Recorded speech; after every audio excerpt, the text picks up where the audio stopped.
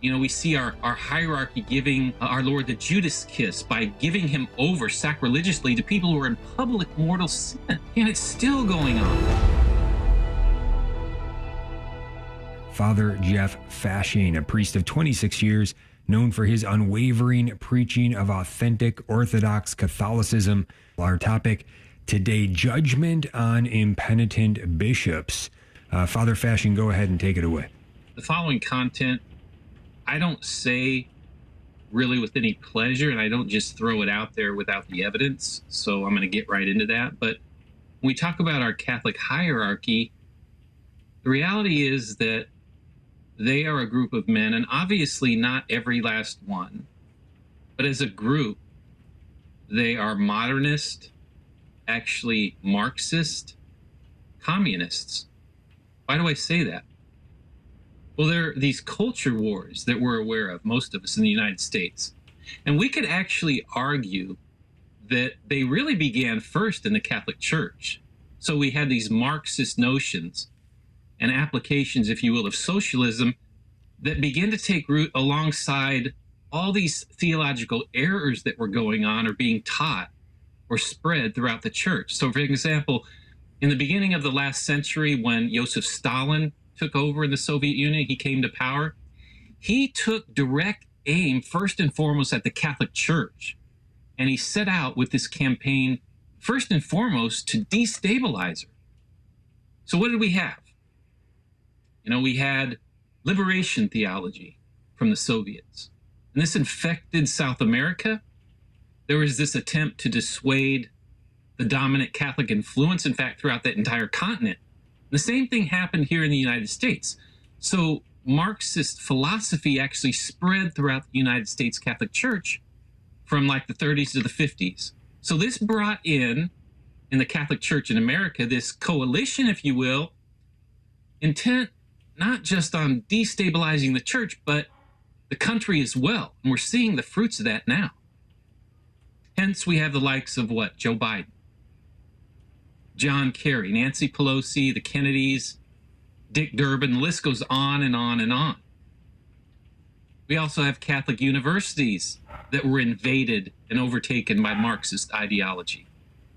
Okay, Barack Hussein Obama. He learned his Marxist skills from what? The playbook of Saul Alinsky, who teamed up with the Catholic Church in Chicago in the 30s and 40s and began this entire campaign of so-called what? Community organizing. That's all Barack Obama was. And it was all under this guise of Catholic training and quote-unquote social justice, right? So we had these seminars, began by Alinsky, from where Barack Obama got his training. And who funded those? Who funded his training? None other than the Archdiocese of Chicago. So we have this entire invasion of Marxism in the U.S. church. And it was done under this phony guise of social justice.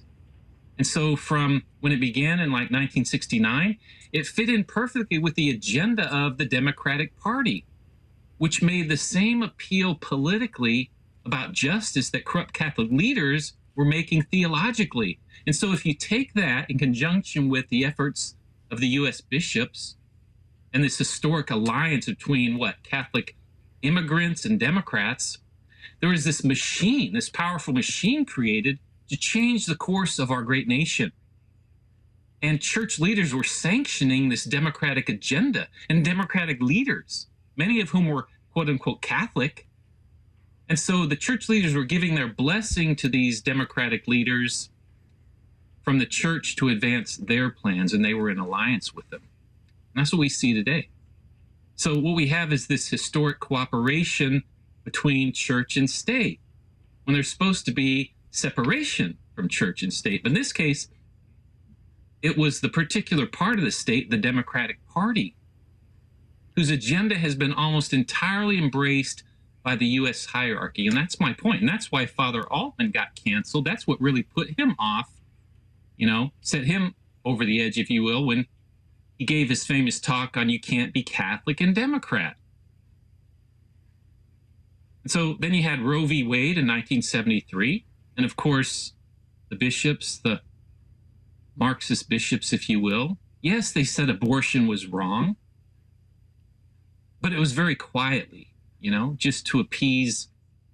And I don't even like saying this, but conservative Catholics, because you can't put political labels on Catholics. You're not conservative or liberal. You're either Catholic or you're not. You either embrace the faith completely and believe in it and practice it, or you don't. There's no liberal and conservative.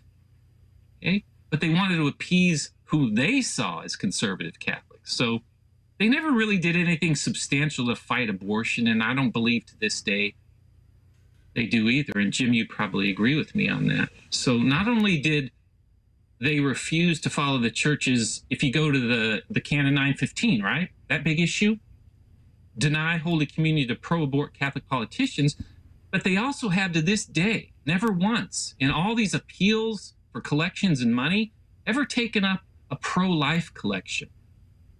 So the U.S. church establishment is in this neck and neck race with actually the other party, the Republican Party. They want to, it seems like, see who can talk the biggest talk without actually doing anything about it, which brings me, because it's the preeminent issue, and there are so many others, and we've addressed many of them on this show. We don't need to get into them, but we definitely want to address abortion because it's at the top, along with, our Lord Jesus Christ's presence in the Blessed Sacrament. They're both at the top.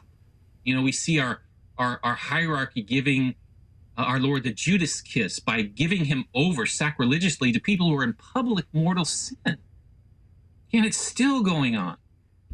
So if we can just, take those two as reason enough to talk about why so many bishops and even clergy are running the risk of losing their very souls. Not that these sins are too big to be forgiven. I want to be clear. God can forgive any sin, no matter how great. I'm talking about the fact that they're persistent and obstinate in embracing grievous sin. And just let's take the Eucharist. That's God's greatest gift to us, the Holy Eucharist, Jesus Christ's presence, body, blood, soul, and divinity in the Holy Eucharist. And God couldn't have given us a greater gift. If he could have, he would have done it. And yet we see how he's treated by our leaders, by the very ones who are supposed to defend his sanctity and his presence. Okay? But it's for a lack of faith. So we talk about judgment. We name the show Judgment, in particular with respect to bishops and even many of the clergy, because it's one of those four last things: death, judgment, heaven, and hell. When we talk about the church and how she seems to be in free fall, we still have dioceses closing throughout the country. We just have scandal on many levels. There's financial scandals.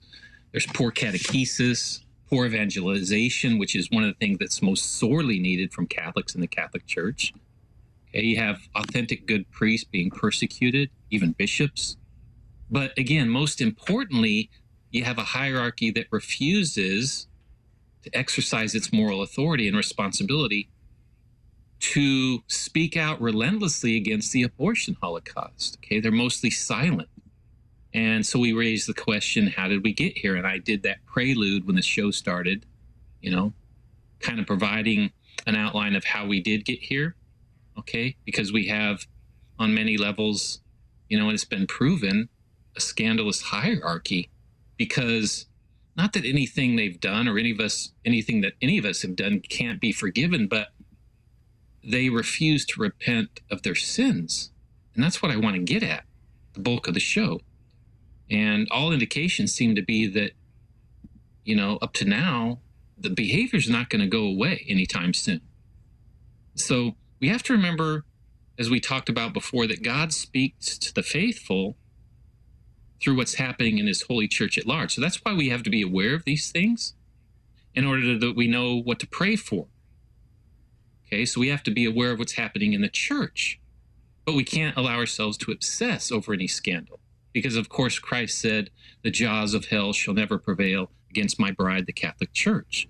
So despite our personal failings, the failings of the hierarchy, the church herself will never fall. So we can take great consolation in that, but that doesn't mean we sit back and we don't engage in the fight, which is my argument. Okay, against the bishops. They're not doing nearly enough. Our Lord predicted that scandals were inevitable. Okay, and we see him staring us in the face every day with, of course, abortion at the top of the list. Okay, so scandal in the church is inevitable.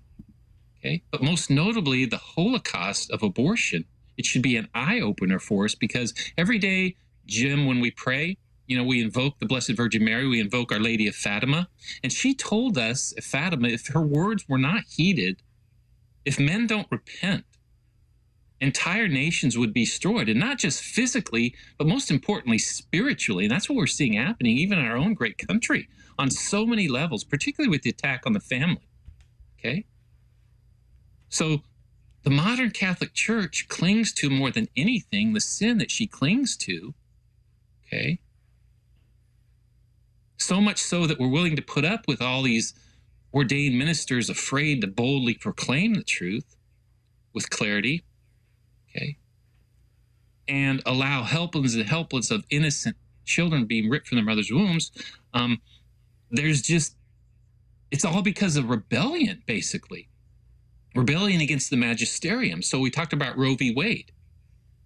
But in particular, rebellion with respect to the church's constant teaching, before that, on artificial birth control, okay, which was outlined very clearly and dogmatically and infallibly in Humanae Vitae, which said that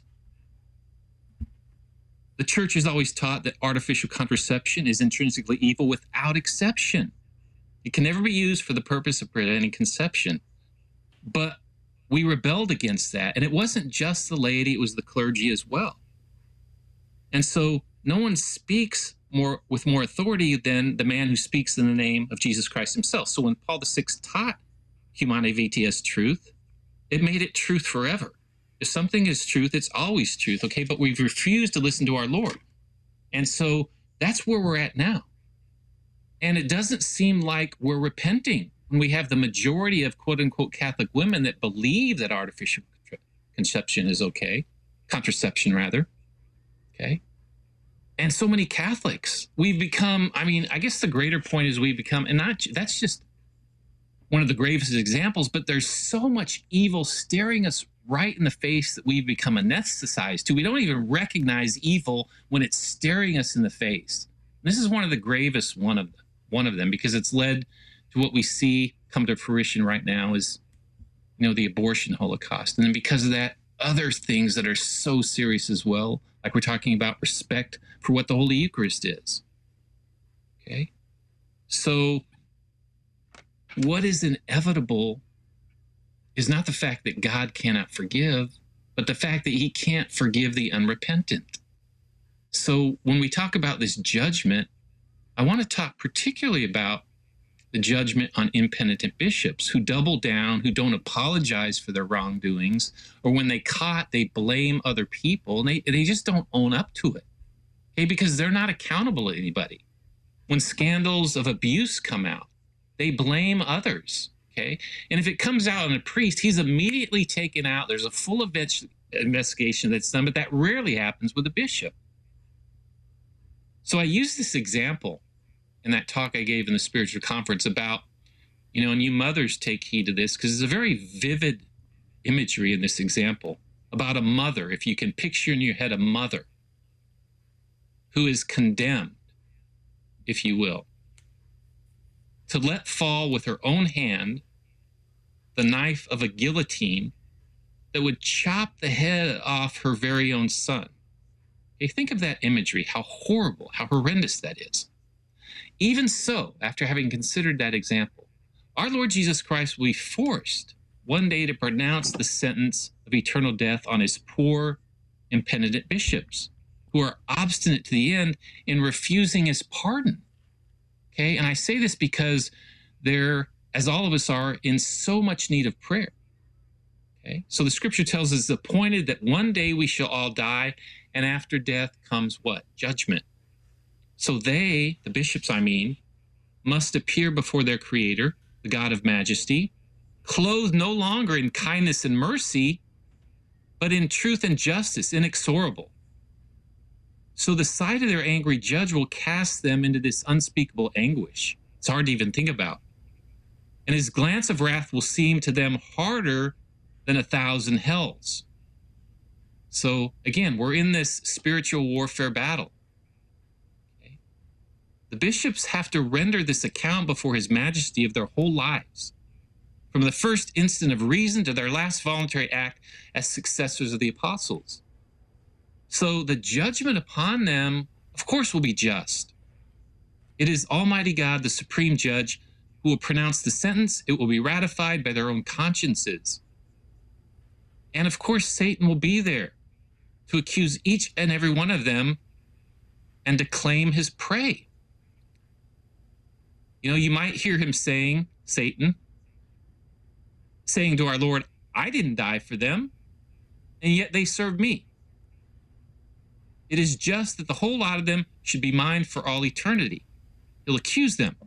And souls lost by their fault, and there are millions of them, souls lost by their fault, will demand then a just vengeance. They'll say, those bishops taught us evil. They were silent when they needed to speak out.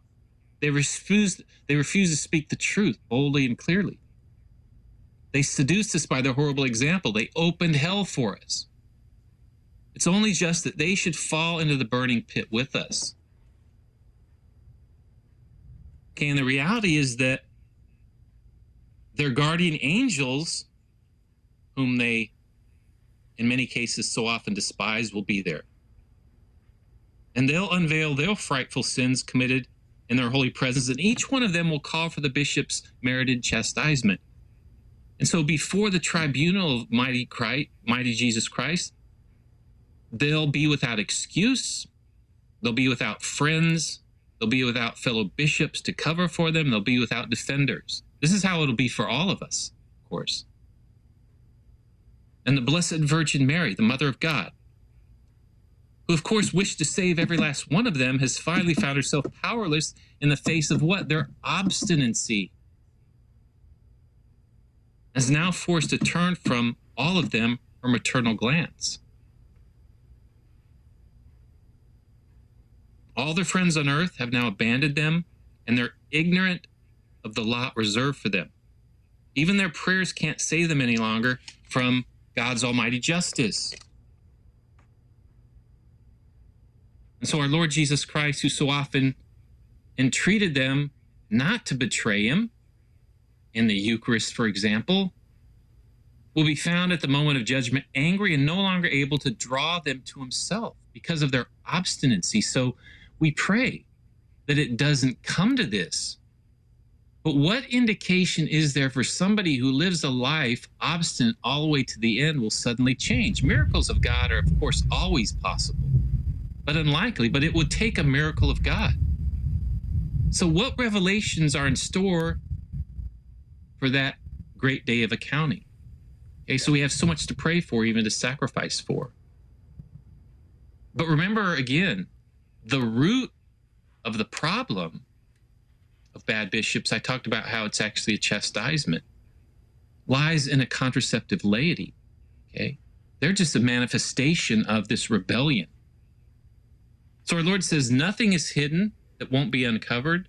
So every evil thought, every wicked project, every sin of omission, all sacrileges, every infamy, every refusal to protect the helpless unborn will be brought into the clear light of day.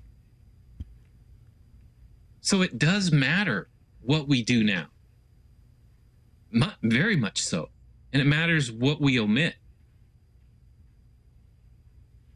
So, of course, during their lives here on earth, they seemed, to be in the first rank of dignity, fiercely embracing the spirit of the world.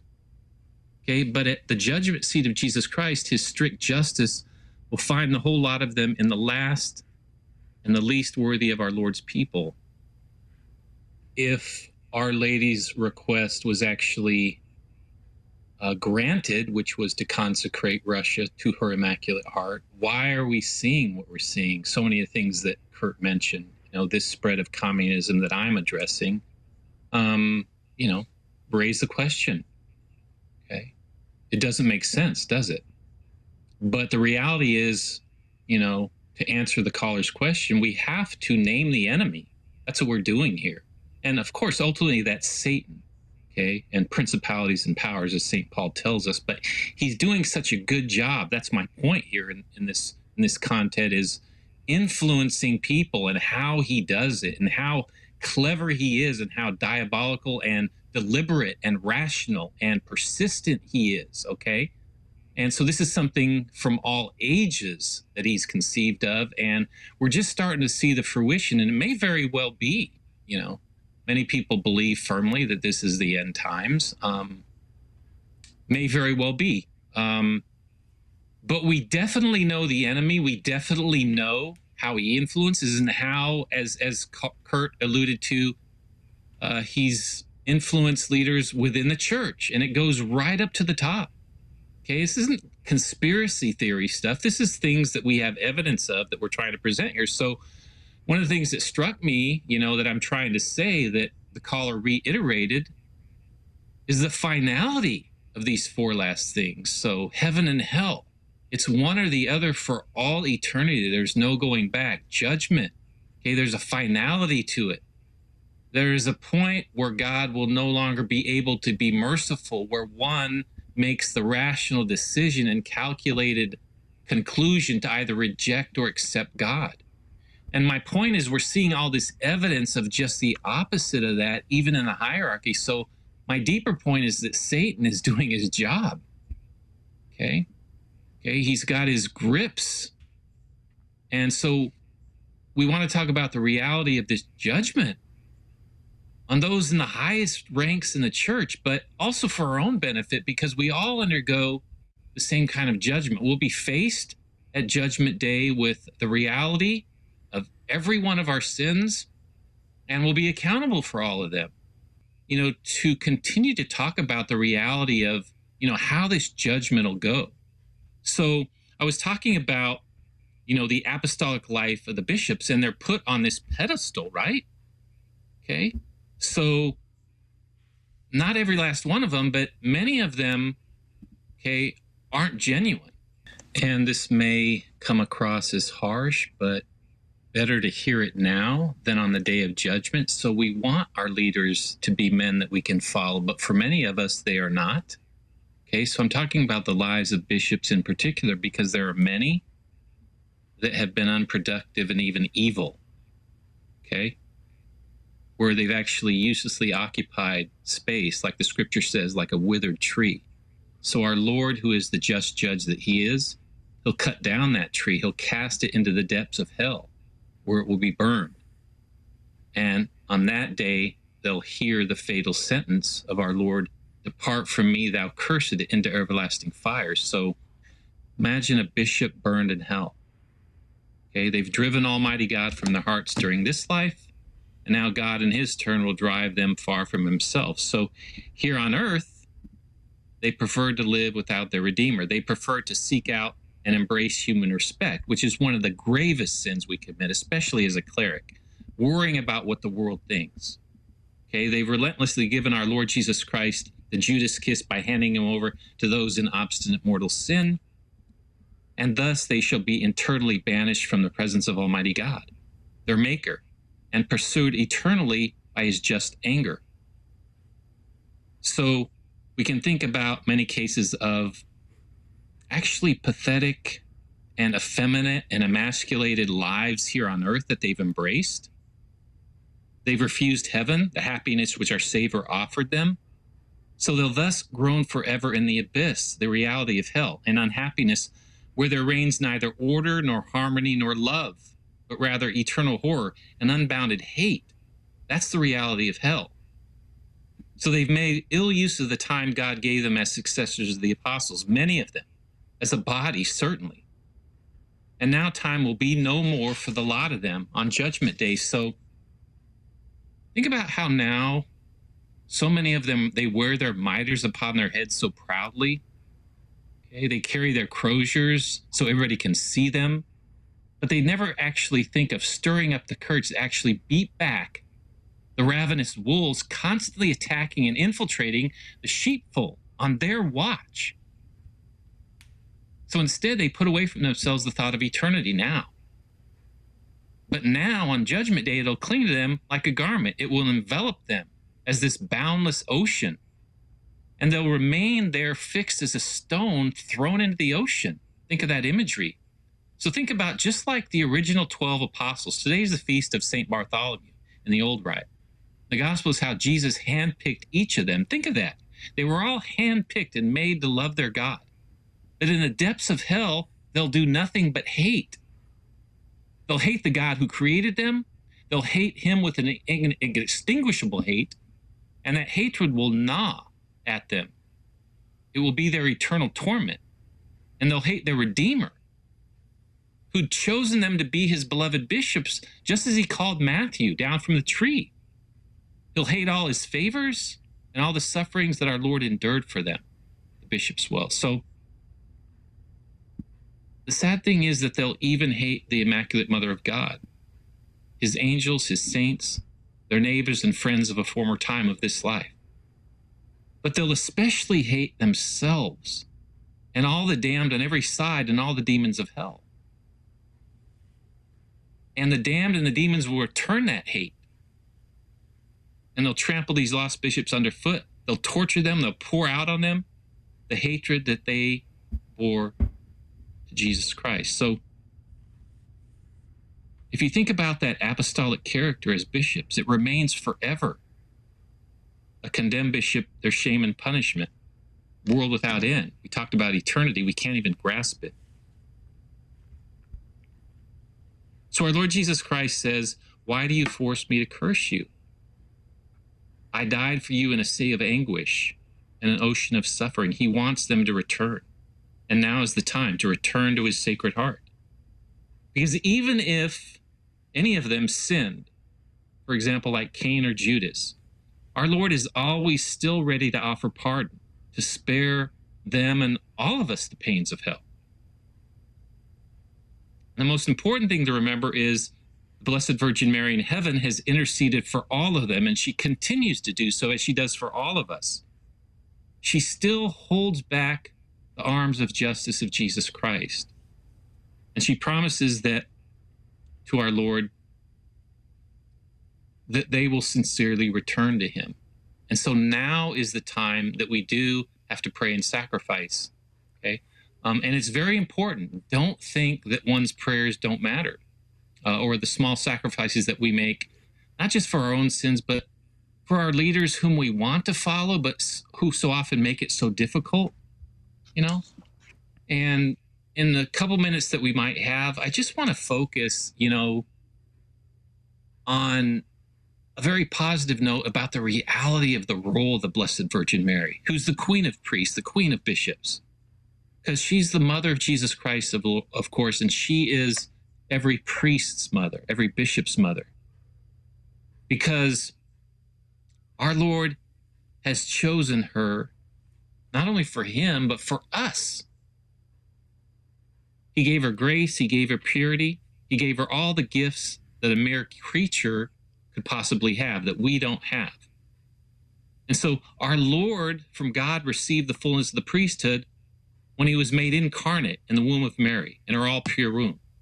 And in that obedience, to God the Father, he also, to his priests, although infinitely unworthy, or his bishops, we were all also conceived as a priest or a bishop in that time.